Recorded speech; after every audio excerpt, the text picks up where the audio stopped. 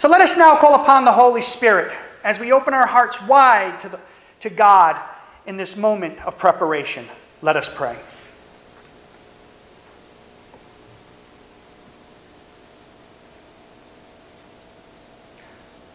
Gracious Lord, you have called us to be your people.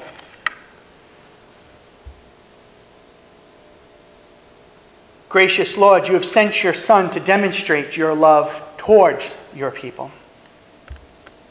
And Lord God, we now enter into your sanctuary to worship you, to give you praise and thanks for displaying your love to us, through your Son, Jesus Christ our Lord, in which we now pray.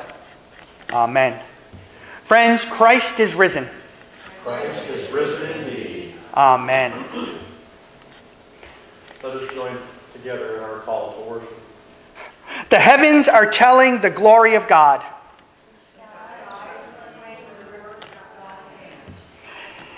Day and night return endlessly, showing God's steadfast love.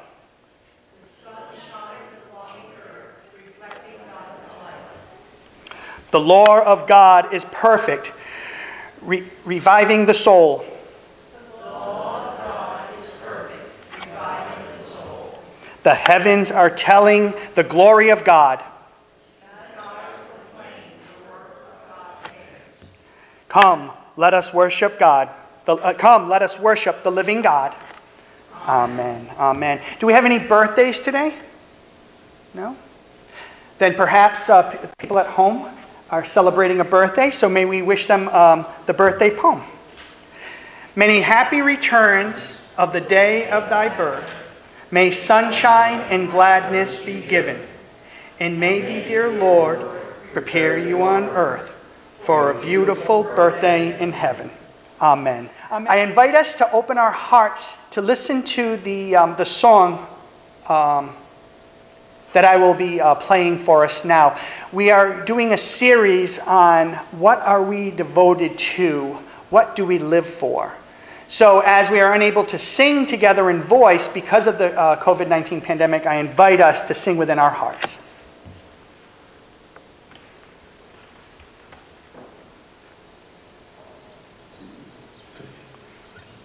Lord, make me an instrument of peace, an instrument of peace. Where there is hatred, let me sow love.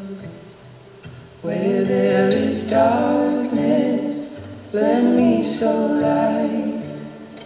For in the giving we shall receive, and in the dying we're given life. Lord, make me an instrument of peace, an instrument of peace. Lord, make me an instrument of peace, an instrument of peace. Where there is sorrow, let me sow hope. Where there is doubt, let me sow faith. Where there is injury, your pardon give, your consolation to those in pain. Lord, make me an instrument of peace, an instrument of peace. Lord, make me an instrument of peace, an instrument of peace.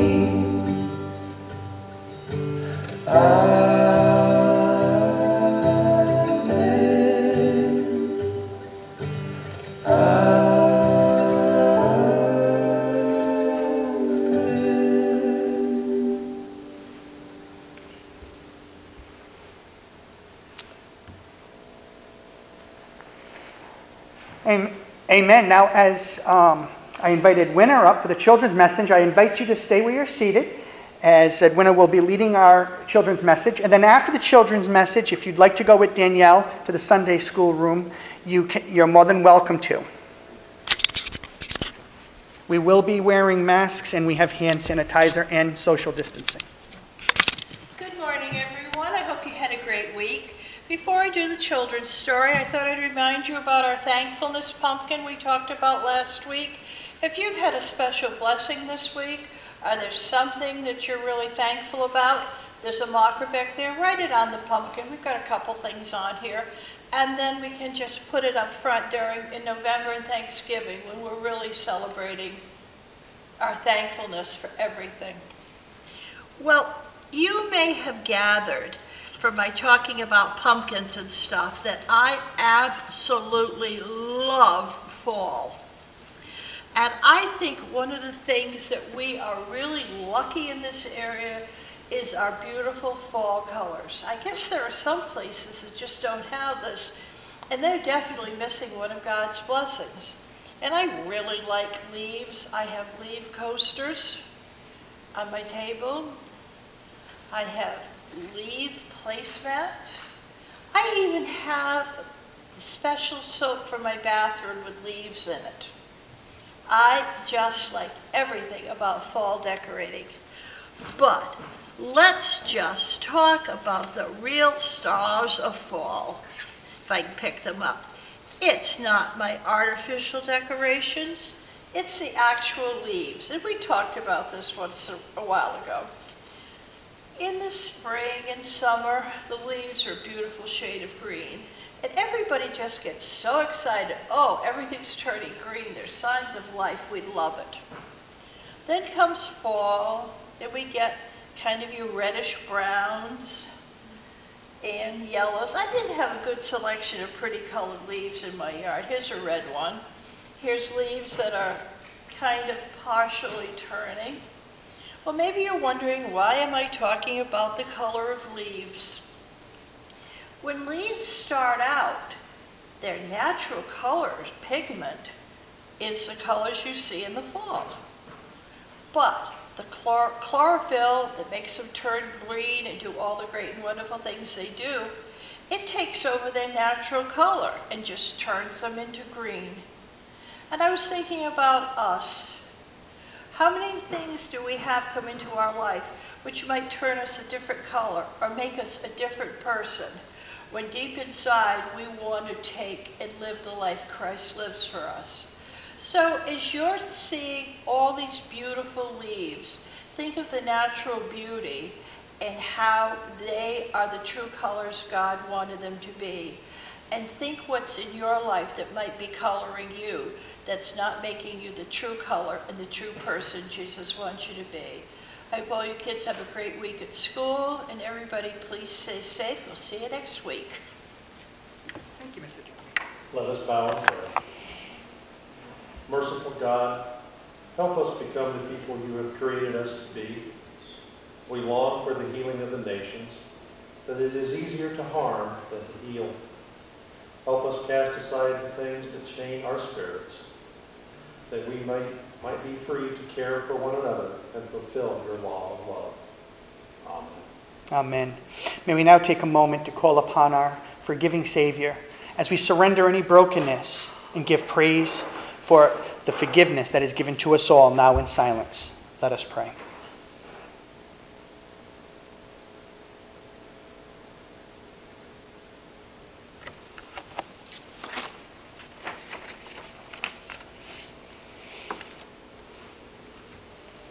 The one who created us seeks us still, beckoning us into union with Christ. Seek God and receive acceptance through Christ's name. Amen. Amen. Thank you all. May we open our hearts to our song of preparation, My Hope is Built.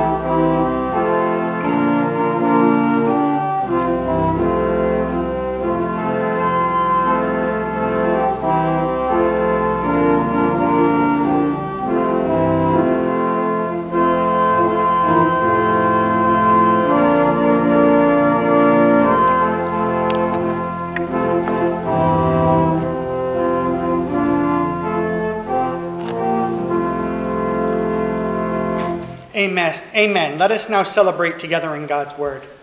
For every scripture is inspired by God and is useful for teaching, for showing mistakes, for correcting, and for training character, so that we can be equipped to do everything that is good. Amen. Good morning. Good morning. Today's scripture lesson is from the book of Exodus, chapter 20, verses 1 through 20. Then God spoke all these words. I am the Lord your God, who brought you out of the land of Egypt, out of the house of slavery. You shall have no other gods before me. You shall not make yourself an idol, whether in the form of anything that is in heaven above, or that is on the earth beneath, or that is in the water under the earth. You shall not bow down to them or worship them. For I, the Lord your God, am a jealous God, punishing children for the iniquity of parents to the third and fourth generation of those who reject me, but showing steadfast love to the thousandth generation of those who love me and keep my commandments. You shall not make wrongful use of the name of the Lord your God, for the Lord will not acquit anyone who misuses his name. Remember the Sabbath day and keep it holy. For 6 days you shall labor and do all your work. But the seventh day is a Sabbath to the Lord your God. You shall not do any work, you, your son or your daughter, your male or female slave, your livestock, or the alien resident in your towns. For in 6 days the Lord made heaven and earth, the sea and all that is in it, but rested the seventh day. Therefore the Lord blessed the Sabbath day and consecrated it. Honor your father and your mother, so that your days may be long in the land that the Lord your God is giving you. You shall not murder. You shall not commit adultery. You shall not steal. You shall not bear false witness against your neighbor. You shall not covet your neighbor's house. You shall not covet your neighbor's wife, or male or female slave, or ox, or donkey, or anything belongs to your neighbor. When all the people witnessed the thunder and lightning, the sound of the trumpet, and the mountain smoking, they were afraid and trembled and stood at a distance and said to Moses, You speak to us, and we will listen. But do not let God speak to us, or we will die. Moses said to the people, Do not be afraid, for God has come only to test you, to put the fear of him upon you, so that you do not sin. The word of God for the people of God. Thanks be to God. Amen. May we pray. Gracious Lord, we thank you for giving us your word, and we pray, Lord, that as we receive of your word, that we also receive of your spirit. Gracious Lord, as I come to you this day, I pray that you are glorified in spite of my human weaknesses. As we pray all this now in your most glorious and magnificent name. Amen. Amen. Thank you, Earl.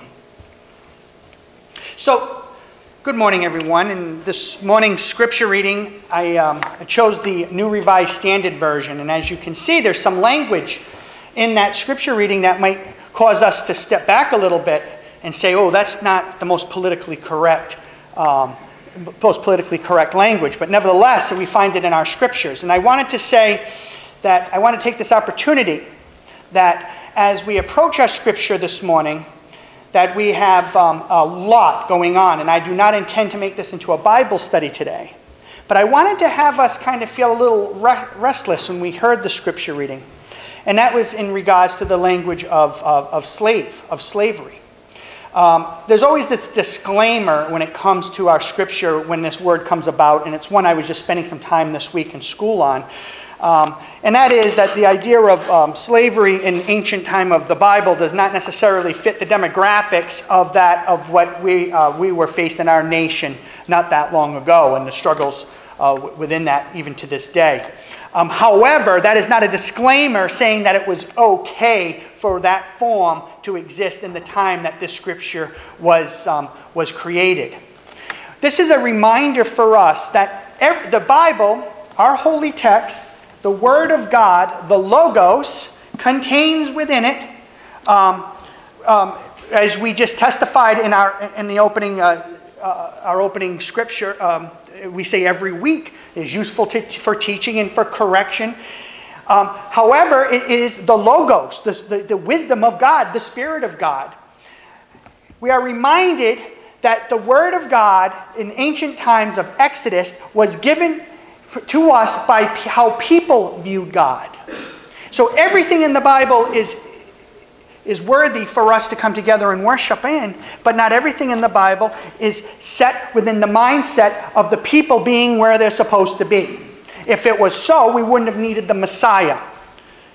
So this message, which may seem exclusive to us today, during that time was an inclusive message. And through the Messiahship of Jesus Christ, continues to unite us all together as one people. We can see that the struggle of separation is not a new struggle. And we know that. We know that this has been going on for generations upon generations since the origin of the human species coming together. There is a hierarchy of order. And we see that the Old Testament scriptures and the New Testament scriptures will often point us to a direction of uneasiness because we have not yet achieved perfection. So when we come to the scriptures and we feel uneasy, we say to ourselves, why am I uneasy with this? And where can I be to be reconciled into a new heaven and new earth with my brothers and sisters? Now, the scripture that comes to us today is a continuation of where we started, of Moses being called by God to lead the liberation of oppressed people. So there in itself we can see that the message was given to those that were of utmost oppression. And then we find themselves liberated. They found that they were, it's a couple of weeks ago, that they were scared in their liberation and that they sought the basic necessities. They hungered, right, for literal food. They thirsted for water, and they were fearful that they would die in the wilderness. And yet God provided. This message that I gave a few weeks back is one that I want us to be mindful of today. This message of life, how God is the provider of life for us. And as human beings, we live, our existence is to be dedicated in life. But yet so often we do things that just contradict that. We do so many things that lead us into the toxicity of not life, but rather slowly towards death.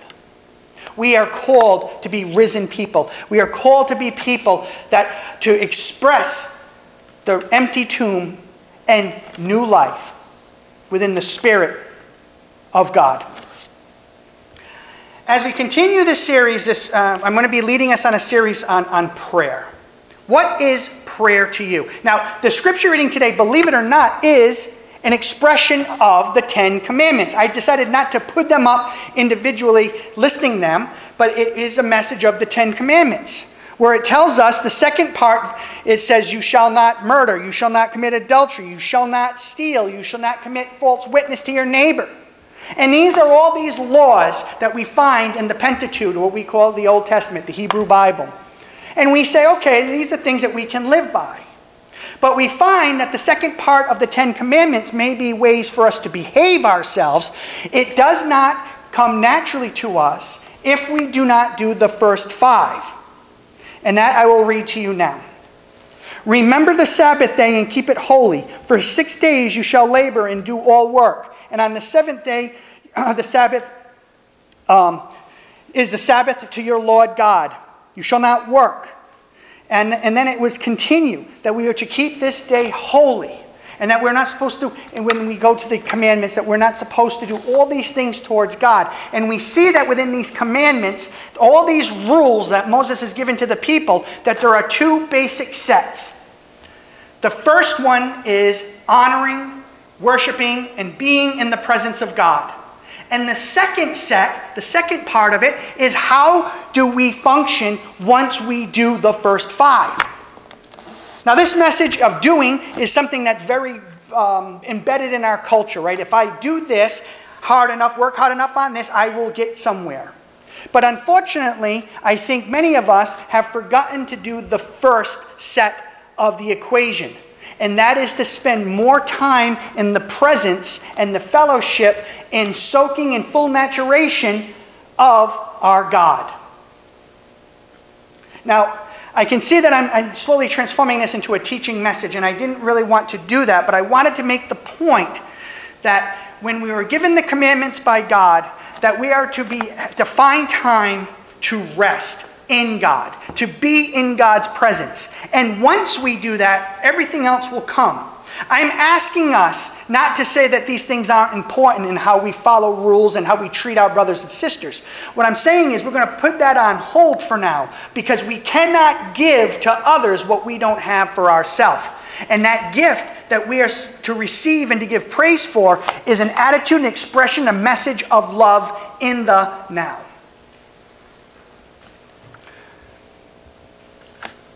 What are you committed to? Are you committed to being joyful? Are you committed to being happy? Are you committed to your job? Are you committed to your family?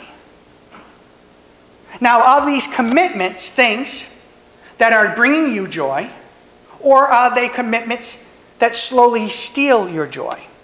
This is where I'm inviting us to soak and to ponder. Do you hunger for something more? Something good?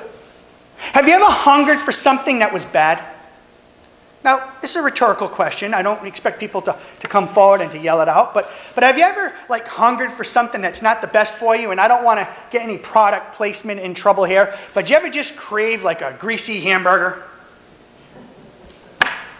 Or perhaps a pizza and you're really hungry, we're starving. And then you sit down and then you have a couple of extra, maybe extra too many bites. Or maybe you shouldn't have supersized it. And you're done, you're saying to yourself, I can't believe I ate the whole thing. This was me yesterday when I ordered a sundae, ice cream and pie along with my meal from McDonald's. I was in repentance soon after because my stomach. I was so hungry and it was so good. And then I was like, this is not so good. Why do we do that? Why do we do that? I've been doing so good. I've been eating my salads, right? The cucumbers, all the veggies. I could have ordered the pizza last week, but instead I got you get the healthy dish instead. And then I'm craving something. I'll just cheat a little bit. And I had all these emotions of regret. And such a silly little thing. But see, sometimes if we start with the silly little things, it helps us to grow in the bigger things. Paul struggles with this in his letters. He'll share with the different churches. He says, why do I do these things that I know I shouldn't do, but yet I still do them? We've been given the gift of life. We've been given an expression from God who comes to us, who speaks to us. And yet there's so much noise and stuff, the grease that clogs our arteries up here. It's an absolute miraculous message of liberation that we see in the Exodus, even when we get stumbled by the context of the time. For we see that God spoke to the people, and God liberated the people that were being oppressed. And we find ourselves in a land with many benefits of freedom and liberties that few have throughout other nations. But yet, I think most of us can admit, maybe deep down in ourselves, that yet we still feel oppressed. We still want something more. We still hunger for something more.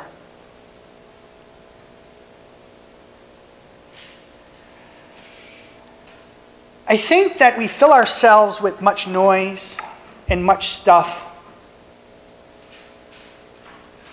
because there's a section in us that hungers for so much more, but yet we just don't know how to get it.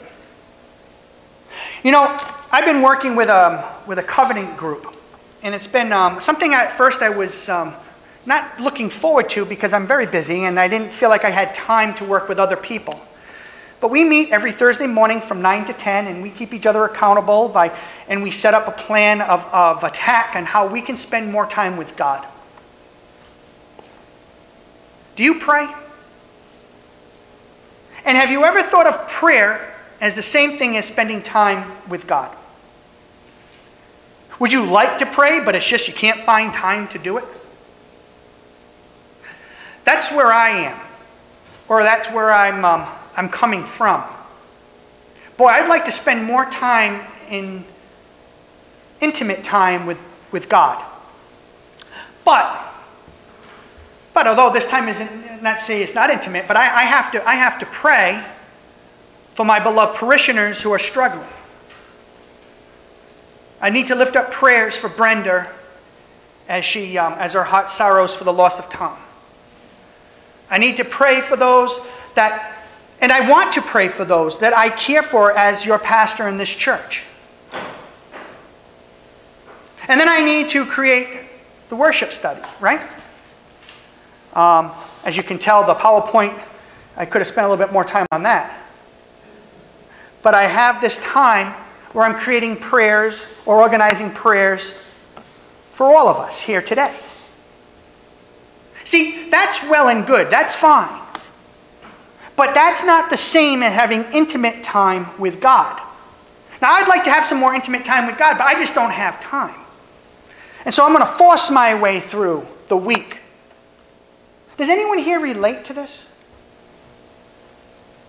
Martin Luther, the great reformer, once said, "I'm so busy in my duties that if I didn't take 3 hours a day to pray, I'd never be able to get them done." John Wesley said something similar, except he copped out. He only took 2 hours a day,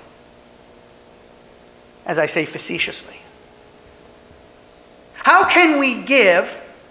How can we receive if we're not in the presence of life? God breathes to us, nephesh, spirit, soul. As we breathe in, we receive of God. As we exhale, we let go of all the things that deprive us from life.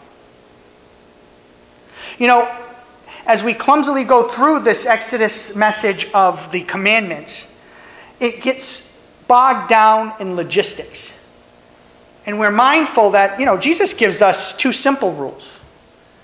When the people asked him, they said, "Which is the greatest commandment? There's just too many of them. Which is the greatest?" And you probably already know this. For Jesus replied, "Love the Lord your God with all your heart, with all your soul, and with all your mind. For this is the first and greatest commandment. And the second is like it. Love your neighbor as yourself. All the law and the prophets hang on these 2 commandments." Now you'll notice I left in a little indication A and B, which we'll find if you go on Bible Gateway or a study Bible. And that's making reference to say that Jesus is quoting the Old Testament. Jesus is quoting the first part of the laws. Now there's a difference, right? I mean, we look at the Torah and all the laws that Moses has given us to live by, but they all stem from these 2. Love the Lord your God with all your heart, with all your soul, and with all your strength or mind. It's the same meaning. And love your neighbor as yourself. Notice the order. I can't possibly love my neighbor. Well, I can love my neighbor as myself, but if I don't do the first, then am I truly loving myself? Perhaps one of the reasons that we have such diversity in our nation right now is that we are treating people like ourselves, and you know what? We're not treating ourselves all that great, are we? I wouldn't wish that meal I had on my neighbor. Do you follow what I'm saying? It doesn't say love thy neighbor as thyself and then love God. That doesn't work. Because if I love the neighbor as how I've been treating myself, then my neighbor's tired, worn up, beat up, grouchy. But if we start in the presence of God, and we find time to be in God's presence, now we're starting to receive something that's worthy of giving to others. What are you committed to? I've said this in the beginning of this series. The very fact that you're here today, the very fact that you're joining us online, is that you're searching for something more in life. Now, you might not know what it is, or you very well do know what it is, and you're here just trying to receive it all. But today is the day that we set aside to worship, to love, and to embrace life. Good. The good stuff. We try to fill it with the other stuff, but that just bogs us down.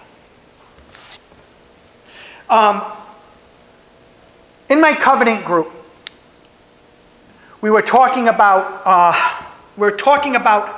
one of our covenant groups is to be an expression of liberation to someone that's being oppressed.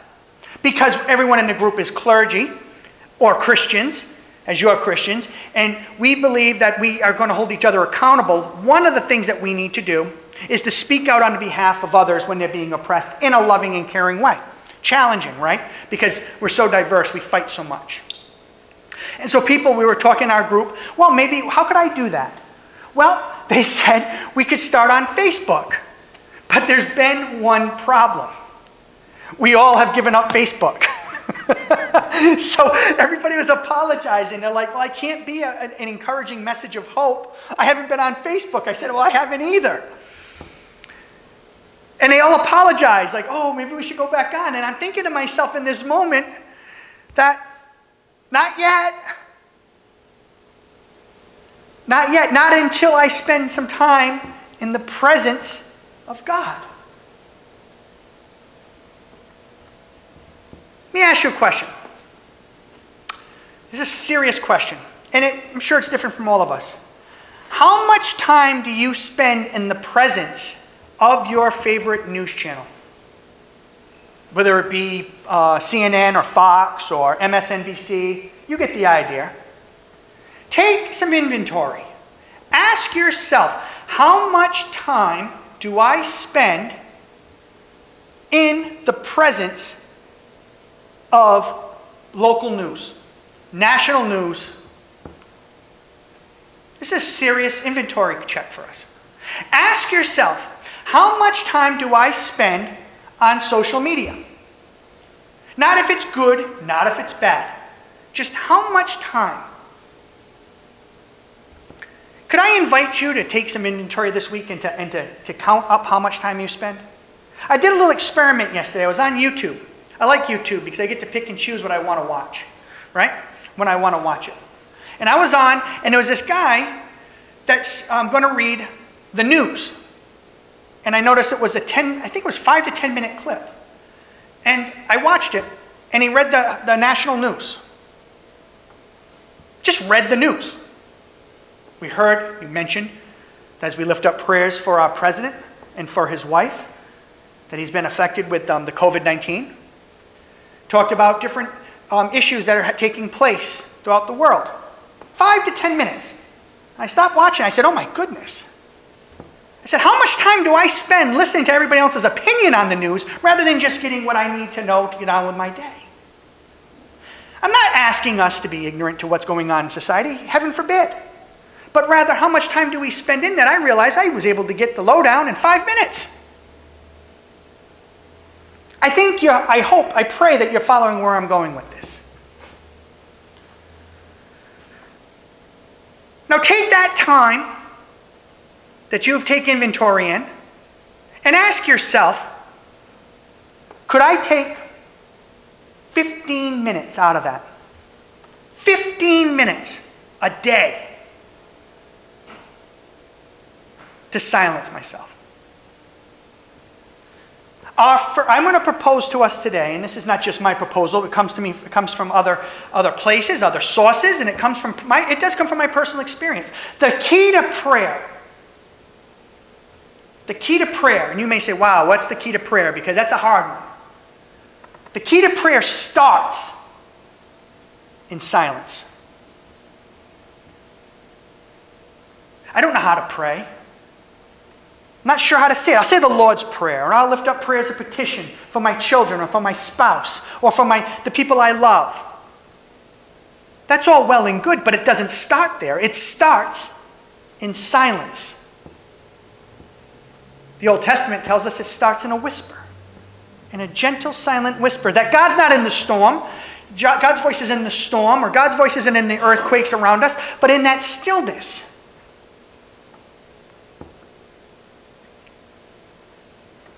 My professor in one of my classes, Dean Lee, was sharing, I shared this with the group, but I want to share it with you again, that he wanted to go running. But he said, I could never have enough willpower to go running in the morning, every day. Just the thought of it. But he says, I can go walking. And he says, so every day I go for a walk. And every day that walk turns into a run. But I'd never be able to go for a daily run. Do you relate? I'm the same way. Every day I'm going to go for a walk. And then Barbie comes home from work and says, you ready to walk the dog? And I'm thinking, maybe tomorrow. But then I put my shoes on and say, all right, let's go. Would you be willing to spend 15 minutes a day with God? I'm not asking you to spend an hour. I'm not asking you to spend 2 hours. But would you be willing to try something for 15 minutes? I'm asking you not. This is a challenge, guys. This is hard. Especially if you got a mind like mine with a bunch of squirrels. To spend 15 minutes trying to silence yourself. I'm just curious if somebody would raise their hand. Are you the kind of person that like starts reading a book and then something will remind you of something and next thing you know you're off somewhere else? And you keep reading anyway? And you're like, wait a minute. How did I end up way over here? Are you the kind of person that just wants to, you know what, I'm going to try spending some quiet time with God, and next thing you know, you're thinking about a birthday party that's coming up, or a wedding, or an engagement, or something that happened 2 years ago because one thought just entered in your mind? I don't know. For me, I have this kind of obsessiveness to my thought. What if my thoughts started becoming, in those 15 minutes, a rather of distractions of obsessiveness, but obsession upon God? What if these wandering thoughts were wandering towards God? So it's not caught up into this. People say, how do you know when God's talking to you? You ever have your mind wander? And you say, well, Barry, that's just a daydream. Have you ever had your mind wander on God? That's a revelation. I want to hear God's word in my life. I want to hear God's word. I want to know. Have you ever daydreamed? Well, Pastor, that's just a daydream. Have you ever daydreamed on God? That's a message of liberation.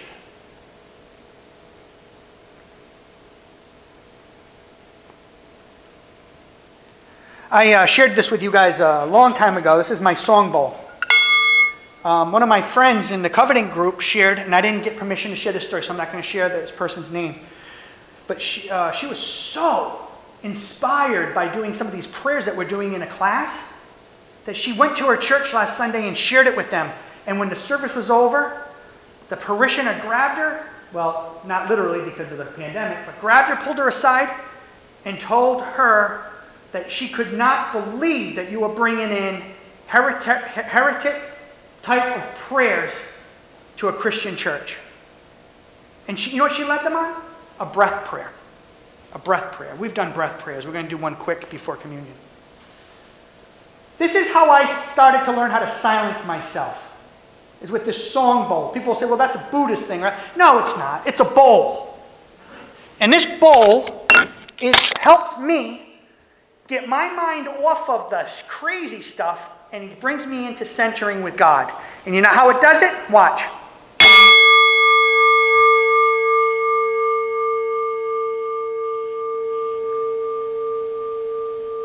My mind is so noisy that it takes a little noise to get me out of it. So I put my attention to this bowl. And as the chime begins to go down, I allow my mind to wander into nothingness. And as I do that, and as you do this, when you first start doing it, you get a little uneasy because we are noisy. And I let the sound of the sound bowl, as it becomes quiet, to bring me into serenity. And as soon as I start thinking about that thing I got to do, I hit it again. I'm not worshiping a bowl. I'm not worshiping another God. I'm using this as a tool to bring me into a silent meditation, reflection, relationship with God. I want to continue bringing us into this lesson on prayer. But before we can do any of this together, we need to start here. I found this on YouTube. This is a breath prayer. You've done breath prayers. My breath prayer is simple. It's, as I breathe in, Yod-Heh-Vah-Heh, out Elohim. Yod-Heh-Vah-Heh is Lord, capital Lord, God, in Hebrew. Elohim is my God. My God. That's all I'm saying is God, God. But isn't it beautiful? Yod-Heh-Vah-Heh, Hebrew name of God, Elohim. Now, most people don't do a breath prayer like that. They will say something like, Lord God, have forgiveness on my soul. A lot of times breath prayers like to have a prayer of petition. But I want us to break that prayer of petition in this moment, which I think is fine, you can do it. But I want us to have a prayer of absorbing God's goodness. My God, you are so good. And if we do this, we become concentrating on our body, which is a creation of God that God has called good, and we begin to meditate on God. We are noisy. Noise in the background helps center us away from outside noises, bringing us into God. Breathe in, then breathe out. It doesn't have to be over-exaggerated. Lord God, my Redeemer.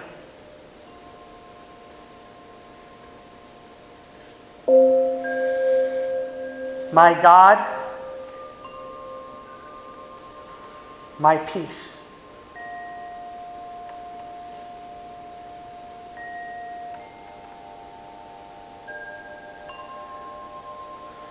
My God, my serenity. And our God within our community. You get the idea. This is not a lecture on how to do it A, B, or C, but rather an example on how we can center ourselves. Now, I have a lot more I want to share with us on this, and I'm asking you, will you start here? Will you try this week? Take some inventory. How much time do I spend on noise? And am I willing to give 15 minutes? Do you know when I do this act every night before bed? I do this.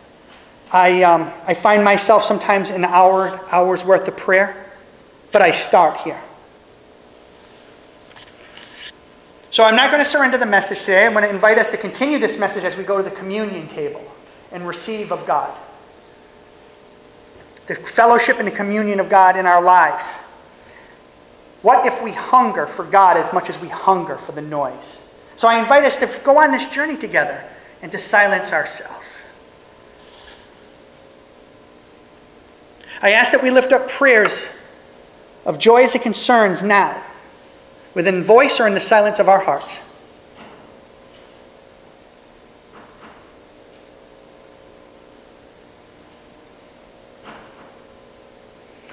For gracious Lord, you know all the prayers and petitions within our hearts, and we pray that you be with us as we begin this new week, as you lead us into a closer relationship with you. Help us to silence the noise that's all around us. We pray, Lord, for the leadership of this nation. We pray for the health of all people, from all the different things of which they suffer. We pray for the leadership within our president and the first lady and all of those that have been diagnosed with the COVID virus. And we pray, Lord, that as a nation that we watch out for one another as caring family. We pray for all of those that are oppressed, Lord. We pray for peace. May you show us how we can be a vessel of peace. As we pray this now in the full confidence of Jesus Christ our Lord. Amen. May the peace of the risen Christ be with you all.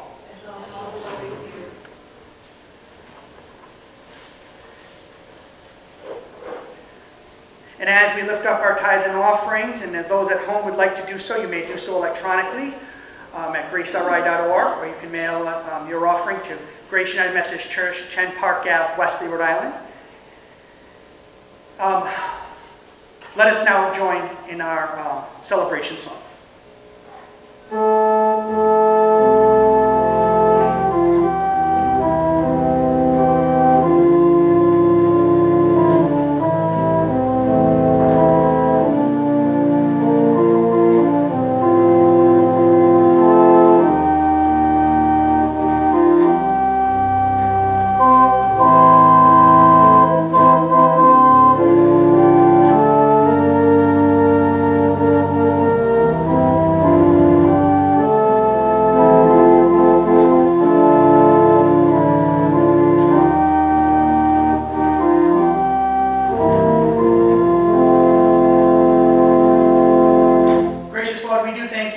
blessings that you have bestowed upon our life. We ask, Lord, that you, as you accept our offering, that you send your blessing upon it, that it may go forth and change the lives of all those that it meets. As we pray to your most holy name, through Jesus Christ our Lord. Amen. May the Lord be with you. Lift up your hearts. Let us give thanks to the Lord our God. It is right and a good and joyful thing, always and everywhere, to give thanks to you, God Almighty. You have formed us in your image and breathed into us the breath of life. When we have turned away and our love failed, your love remained steadfast. You delivered us from captivity, made covenant to be our sovereign God, and spoke to us through your prophets. And so with your people on earth and all the company of heaven, we praise your name and join in this unending hymn. Holy, holy, holy Lord, God of power and might. Heaven and earth are full of your glory. Hosanna in the highest. Blessed is he who comes in the name of the Lord. Hosanna in the highest. On the night in which Jesus gave himself up for us, he took bread, gave thanks to you, O God, gave it to his disciples and said, "Take, eat, this is my body given for you. Do this as often as you eat of it in remembrance of me." And when the supper was over, he took the cup, again gave thanks to you, O God, gave it to his disciples and said, "Drink from this, all of you, for this is my blood of the new covenant, poured out for you and for many for the forgiveness of sins. Do this as often as you drink of it in remembrance of me." Gracious God, we ask that you pour out your Holy Spirit on these gifts gathered here and on us. We thank you. Make these be the bread and cup of Christ. Make them be for us the body and blood of Christ, that we may go forth in the world in the body and spirit, redeemed by his blood. By your Spirit, make us one with Christ and one with each other, and one to the ministry of all the world until Christ comes in final victory, and we feast at his heavenly banquet. Through your Son, Jesus Christ, the Holy Spirit, and the Holy Church, all honor and glory is yours, Almighty God, now and forever. Amen. And now, with the confidence of children of God, may we pray. Our Father, who art in heaven, hallowed be thy name. Thy kingdom come, thy will be done, on earth as it is in heaven. Give us this day our daily bread, and forgive us as we forgive those who trespass against us. And lead us not into temptation, but deliver us from evil. For thine is the kingdom, and the power, and the glory forever. Amen. I invite you to take your communion, and there's a clear piece of plastic. Remove that first before the aluminum part. That's the communion wafer. Behold, the body of Christ given for you all.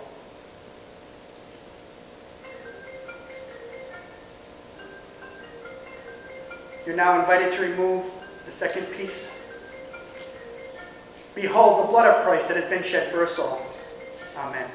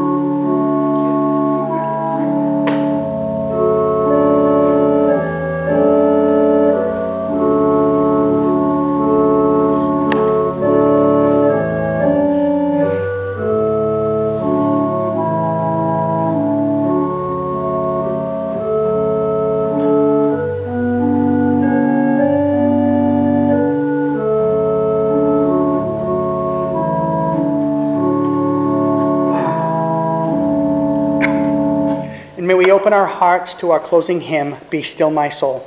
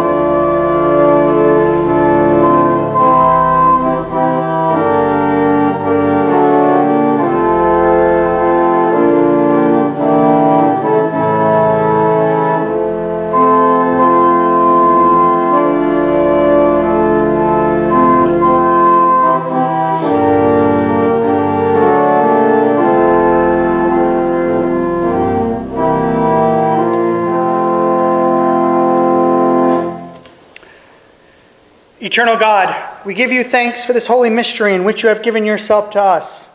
Grant that we may go into the world in the strength of your Spirit to give ourselves for others. In the name of Jesus Christ our Lord, we pray. Amen.